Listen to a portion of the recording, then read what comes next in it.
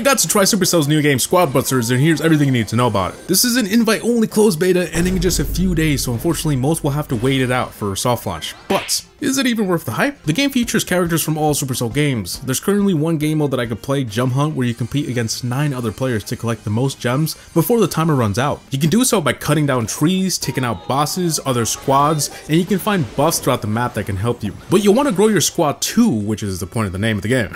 Squad Busters. You do that by collecting gold and heading to these chests where you purchase a new character. The character will then follow you around as a squad. The more characters you have, the better, because then you become more powerful. Each of them do pretty different things, especially Greg, where you need Greg to cut down trees, or else you can't collect the trees. The gameplay is nice and has basic upgrade mechanics. You can unlock more characters and skins, level up to unlock different maps. Overall, the game is pretty fun for a closed beta.